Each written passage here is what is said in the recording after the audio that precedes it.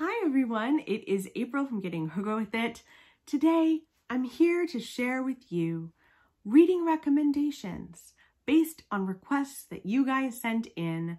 This is part 2. Let's get into it.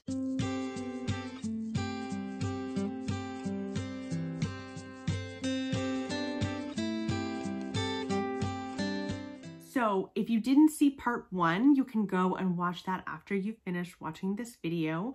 I had so many requests from you guys on Instagram, on YouTube, and then my Patreon.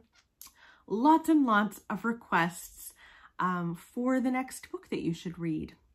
So I've got part 1 already done. It will be linked in the description box below for you.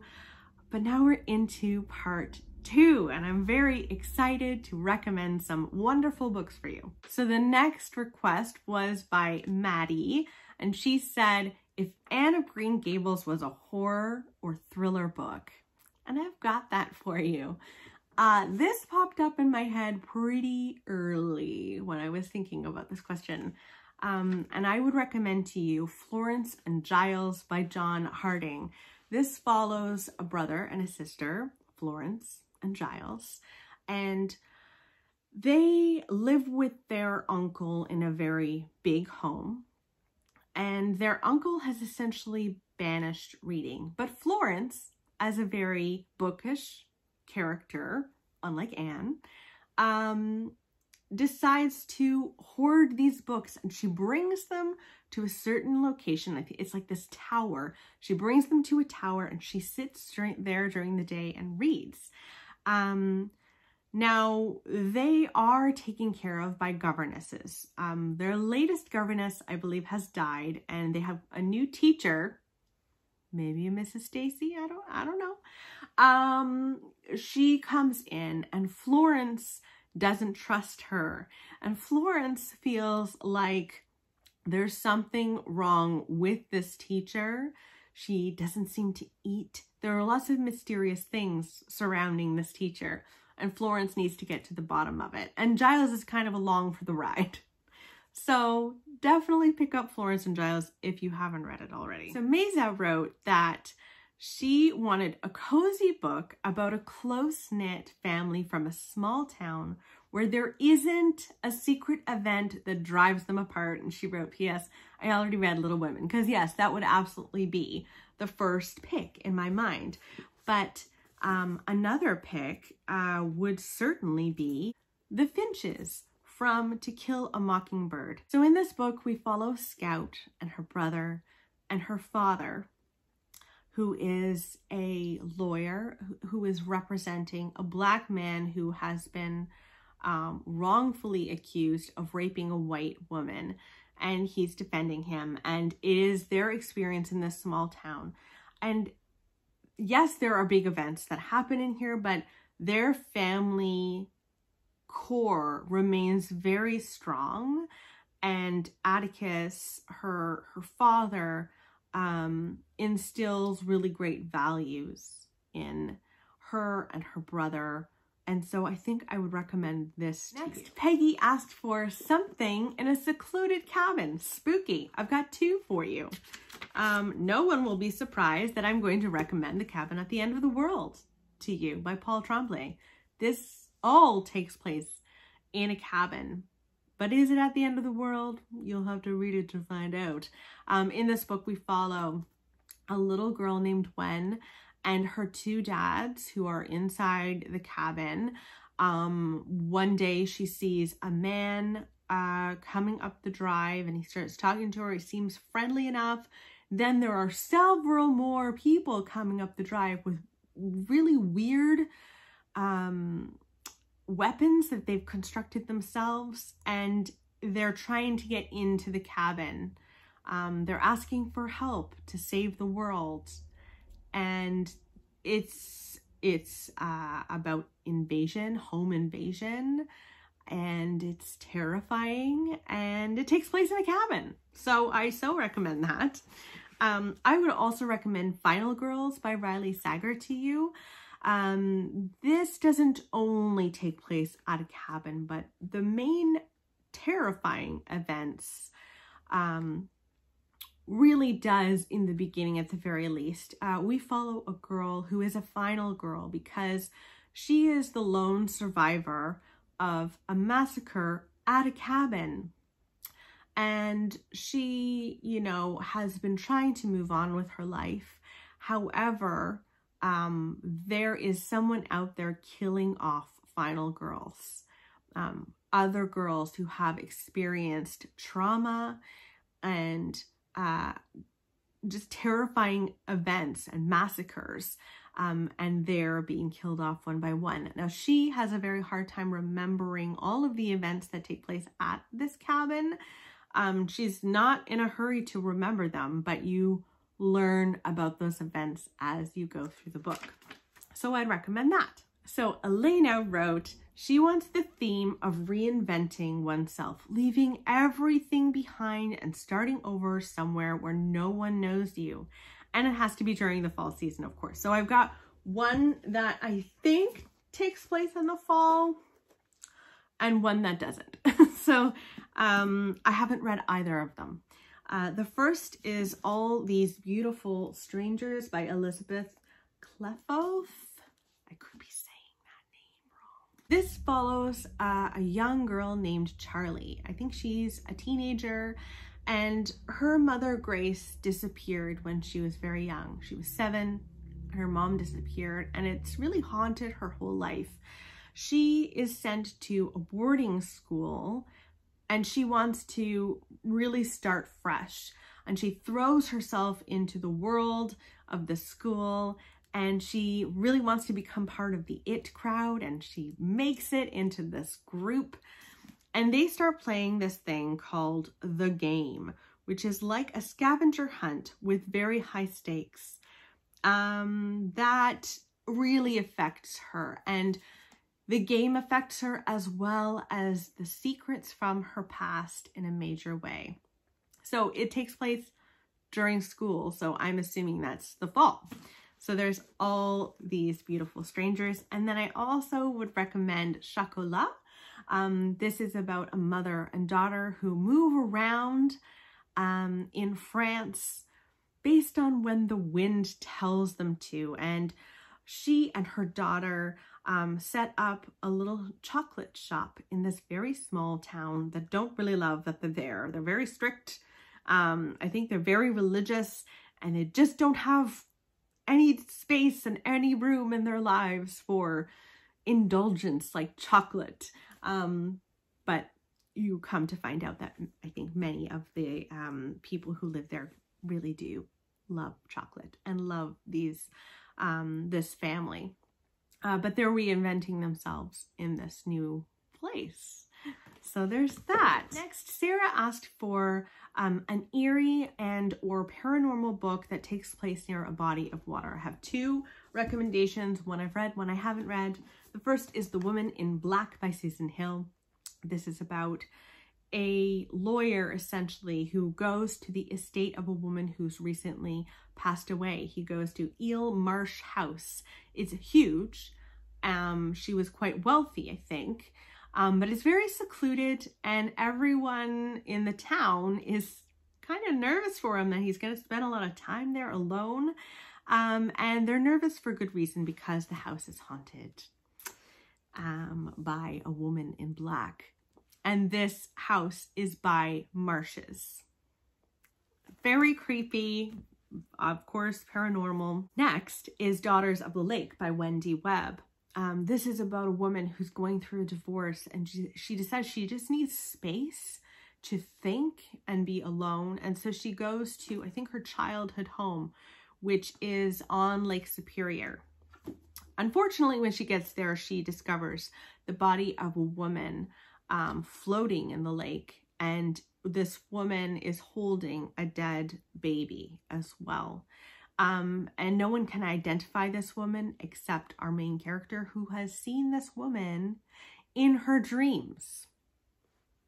Is it a ghost? I don't know. It sounds very creepy though. It sounds wonderful. So there's that. Next is a request from Mackenzie. She said she wants a book all about girl power and women helping women. And so I have 3 for you here. The first is Big Little Lies. by Leanne Moriarty. This is about a group of women who are all moms. They have kids in kindergarten together. Now, one night at an event for their kids' school, someone is killed. And all of these women are involved in one way or another, and you find out over the course of the book who is killed and why. But this is really about these women coming together and supporting each other, slowly revealing the truths of their lives to one another, and lifting each other up. And I really think this is about women empowering women. Next, I would recommend The Invention of Wings by Sue Monk Kidd. This is about two girls, Hetty and Sarah. So Sarah is white and Hetty is black. And Sarah, I think on her 11th birthday, receives a slave named Hetty as a birthday gift, which is disgusting and very strange and just obviously wrong.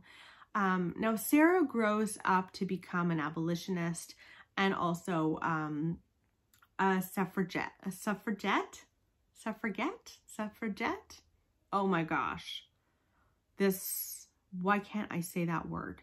In any case, these women become really close. They stay together through their lives and they raise each other up. And it is about them getting into the women's movement together. And I really enjoyed this book, and I do think this is about women's empowerment and women supporting women. Another book that's really about women supporting women is The Giver of Stars by Jojo Moyes.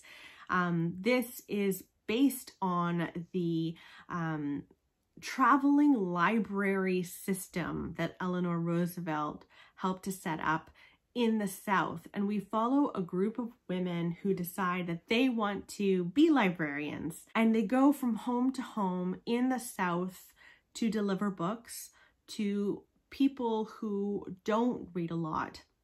And it's about their relationship with the people they deliver books to.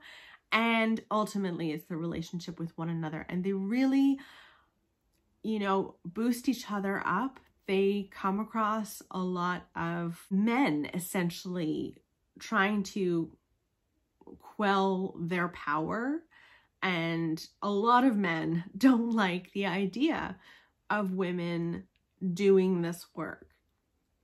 And they just don't have time for that. I really, really liked this book.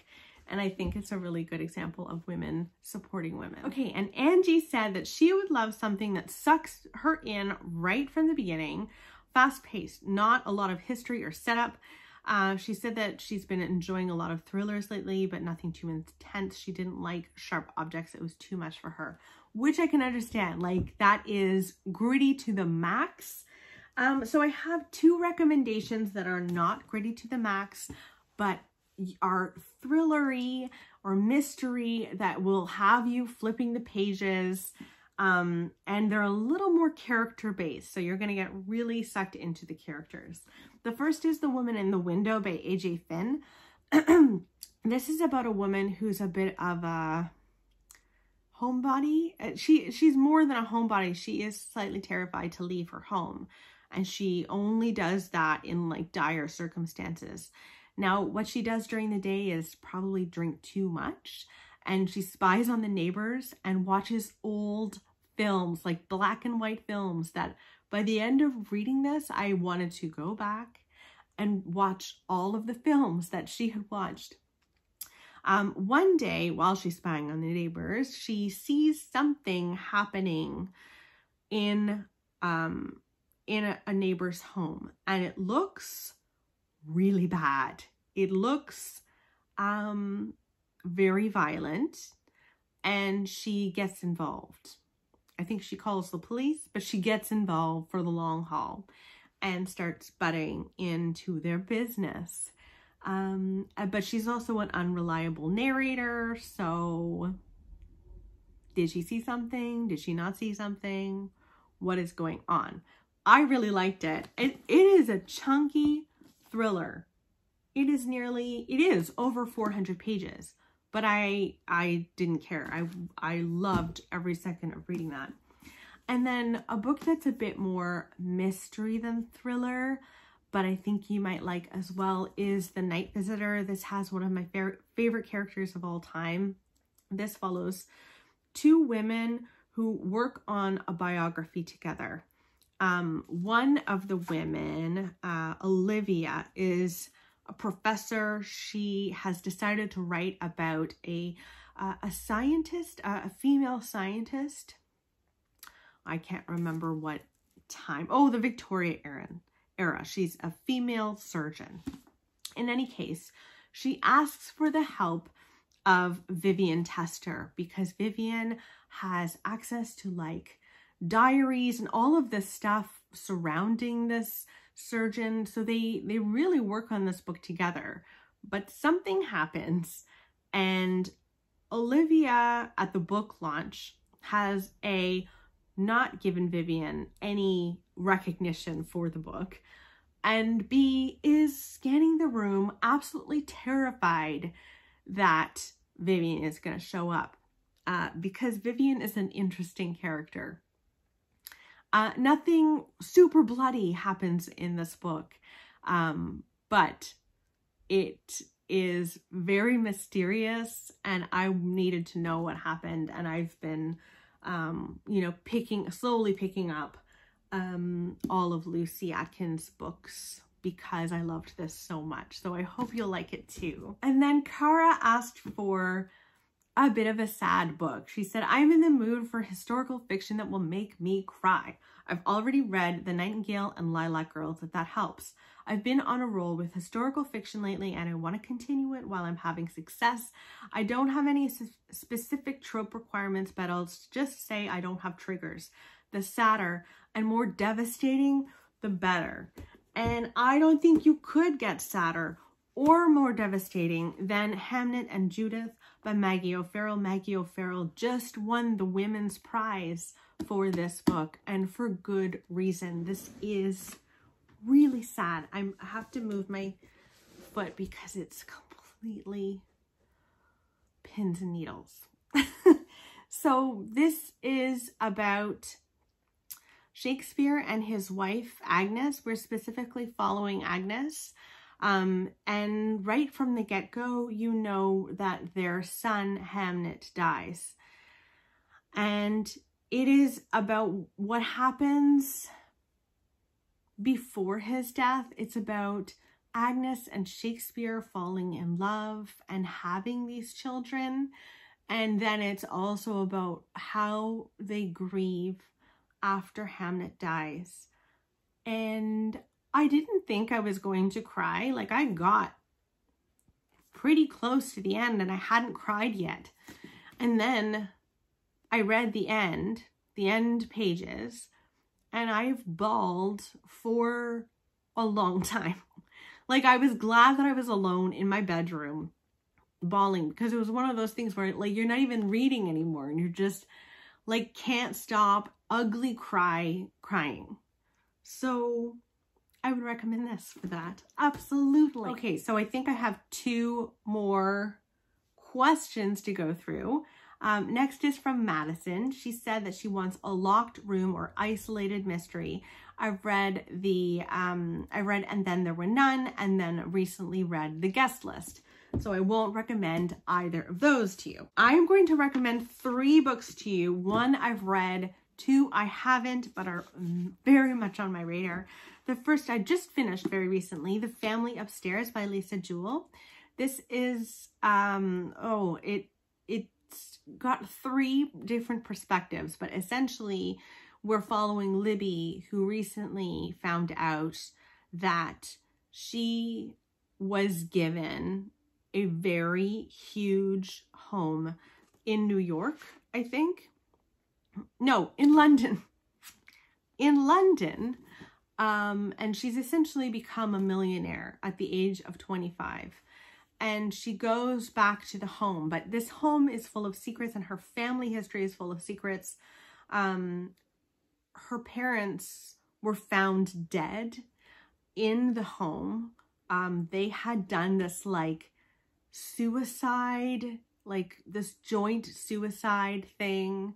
And they left her upstairs in her crib at the age of 10 months. And when the cops get there, I mean, she's alive and well and happy, but they're dead.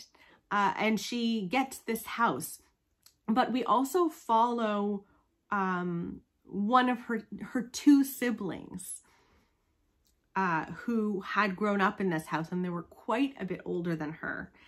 And you see what happened in this house. The people who moved into this house, who basically started a cult in this home, and you feel really isolated. You feel trapped because these characters are totally trapped and can't get out. And the rules get stricter and stricter. Like, there's suddenly locks on the doors that like they can't get out physically. They're suddenly not allowed to wear shoes anymore. And it's claustrophobic. It's claustrophobic, and I would so highly recommend that for that prompt. I'd also recommend What Lies Between Us by John Mars. This is about two women. One of the women shackles the other at night because of something that she's done to her. And so it literally is about being a prisoner in your own home, which is terrifying. And then another isolated mystery book that I would recommend to you is Death in the Family by Tessa Weigert. I have this coming to me right now, and I'm so excited. This is about a family who have a lot of secrets, and people die at this family estate. And we follow a detective who's trying to solve these murders and what happened there. And it's part of a series. This is the first in series. I think it came out in August, and it just sounds absolutely wonderful. Abby from Crime by the Book loved it. And so that's why I want to read it, and maybe you'll enjoy it too. Okay, last but not least is from Debbie. She said, I love historical fiction. I'm interested in Norse historical fiction. I've read Burial Rites by Hannah Kent, and it was set in Iceland and loved it. I would also like ideas on historical fiction set in Canada and Australia. Now, unfortunately, I think Burial Rites is the only book that I have read like in Iceland. I don't think I've read any other historical fiction set in Iceland, sadly. But thank God you also said that you're interested in Australia and Canada, because I've got you with those. So the first that I want to recommend to you is takes place, I should say, in Australia, I think in the 1930s, 1920s. It's called The Light Between Oceans. It's one of my favorite books of all time. This follows a couple who are going through infertility and miscarriage, and they take care of a lighthouse on an island named Janus Rock off the coast of Australia. Now, one day, a little boat comes to shore, and in it is a dead man and a baby that is very much alive, and they keep the baby, and there's a lot of repercussions for keeping the baby. But this was the first time that I felt really known about infertility, but also you really feel the setting of Australia and the waves and the sand and like the isolation as well. It's very atmospheric to me. So I think this is a good one for you for that. The next book that I recommend to you takes place in Canada. This is Clara Callan by Richard Wright. I should say in part takes place in Canada because we follow two sisters. One of them is a school teacher in a small town in Ontario. The other is a radio soap star in New York. This takes place in the 30s, and it's about their relationships with one another, their letters going back and forth, the expectations that women face at this time. I read this when I moved to Toronto, and I felt very isolated in Toronto and missed my sister desperately. And this kind of, I don't know, it helped me a little bit. So I think I'll always have this on my shelves, and I'd like to reread it actually, because it's been a few years since I've read it. But I really liked it, and it also won the Giller, so which is a Canadian award. So hooray for Clara Callan. So those are all of the many recommendations I have for you. If you haven't watched part 1, I will link that in the description box below. I hope you guys are doing really well, and I will talk with you soon. Bye!